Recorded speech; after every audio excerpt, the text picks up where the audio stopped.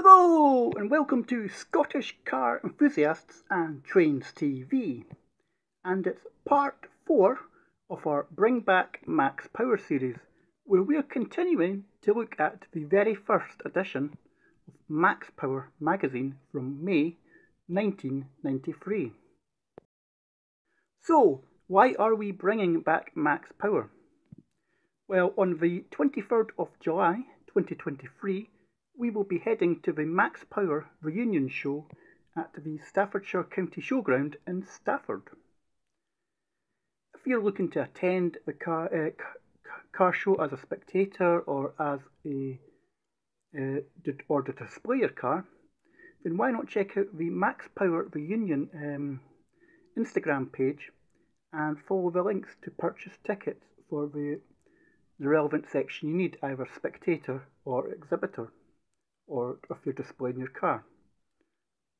So, why don't we grab a brew and let's get into part 4 of Bring Back Max Power. So, my choice of drink today is a nice cup of tea.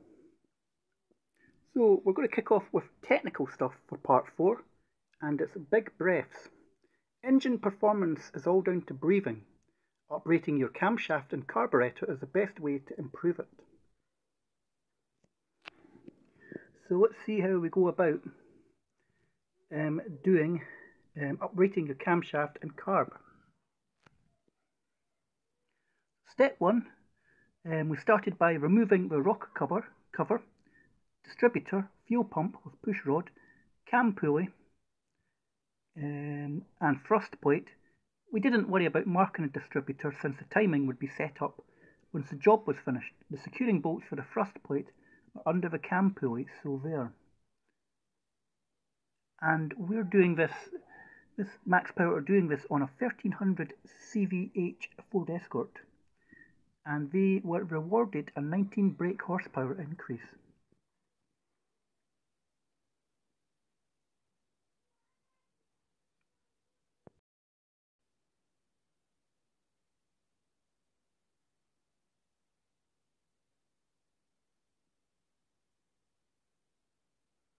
So, into step number 6. After removing the securing nut, centre, the rocker and hydraulic follower were removed. Don't worry about keeping these in pairs unless the originals are fitted. Number 7. The standard cam was then withdrawn from the rear of the cylinder head. Push out from the front and support along its length, otherwise it will get caught. Step 8. With cylinder pressurised air hose, the pucker tool was wound down on the rocker post to compress the spring. Then cotters and retainer removed and spring replaced. Step 9.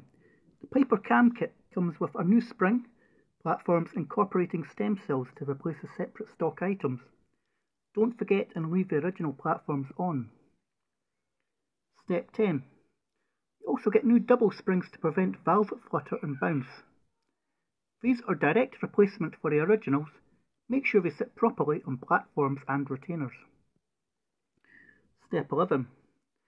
Once all the valve springs and platforms were changed, new cam was fitted from rear of head.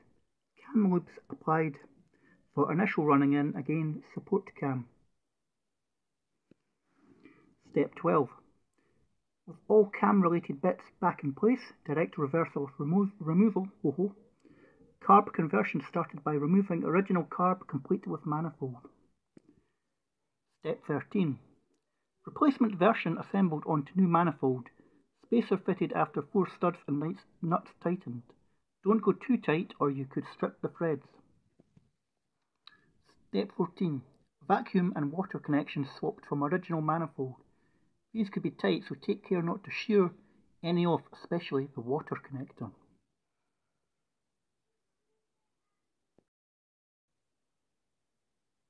Step 15. Original connectors fitted to the new manifold. Note the blanking plug in the water jacket. Assembly instructions are thorough and detailed. Step 16. Once assembled, the entire unit was refitted. This was simply a reversal of the removal procedure. in the best traditions of pictorial explanations. Step 17. Base plate of K&N air filter uses adapter to plumb crankcase braver rim.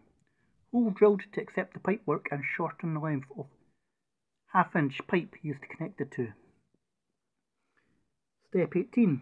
The carb jets are accessed from the top of the unit, with filter element removed. Unscrew and lift out with edge of screwdriver. Don't over-tighten when refitting. Step 19. All these bits control refueling. The long Watson is the emulsion tube. The threaded dewberry incorporates the air corrector, and the little blim is the main jet. So what it cost? For gains in performance, the cam and carb conversion work out cheap. Piper's retail price, including VAT, is £188. Shopping around, you should be able to knock £30 or so off this. The carb kit complete, as we tested it, retails at £197. This doesn't include the cost of the air filter, which K&N is now introducing to its product range. Expect to pay around £35, with a total cost of £420, and a power gain of 19 brake horsepower. This equates to about £22 per brake horsepower. A bargain. Setting up time on a rolling road will cost around £30. These prices were prices back in 1993. Max power verdict. It's got plenty of power for small dosh. An ace conversion gives roughly 1600 power from a 1300cc motor, without the hassle of swapping motors over. Then we have an advert for the Eastwood Company, speciality restoration tools and paints.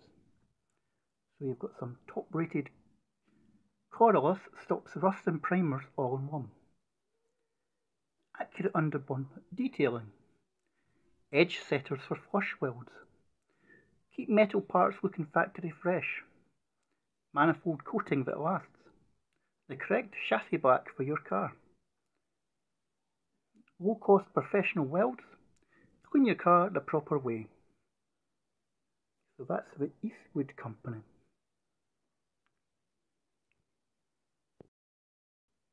So this is your chance to win a £27,000 max power Ford Escort RS Cosworth. I can't believe I'm doing this, I really can't.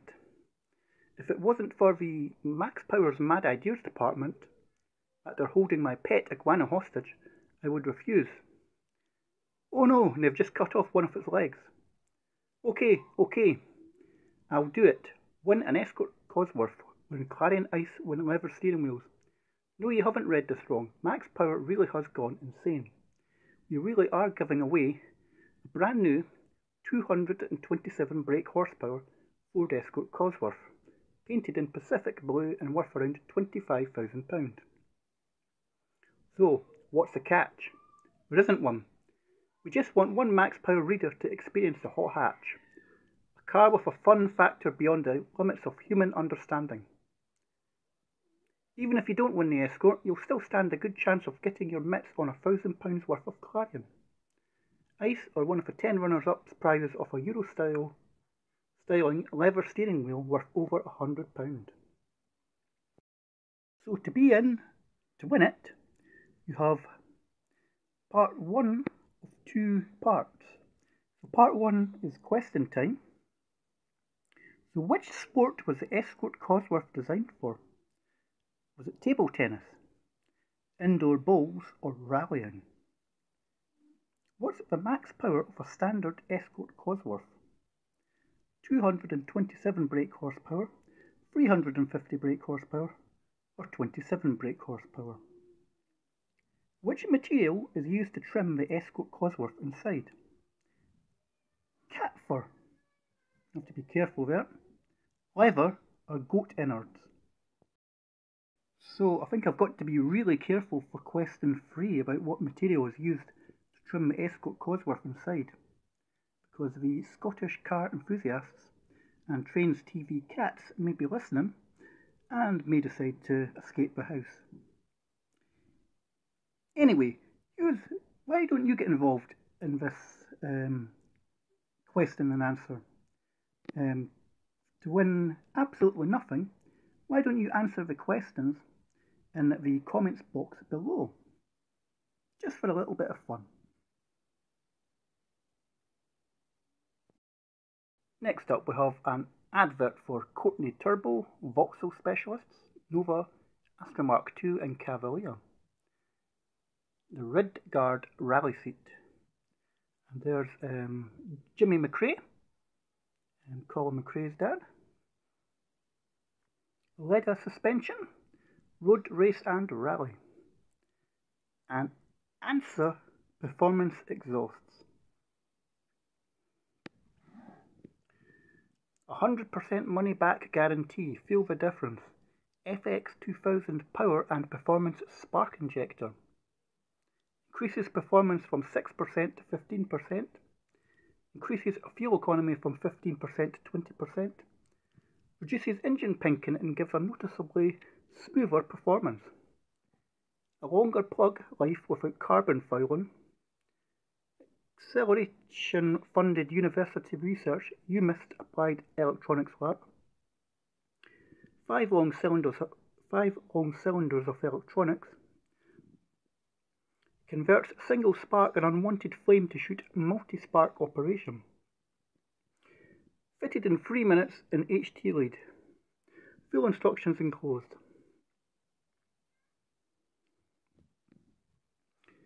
Motoring cameras are now becoming widespread. Do you wish to retain your privacy? Photo flash reflective number plates are your solution. $69.95 per pair. From Stargate Enterprises.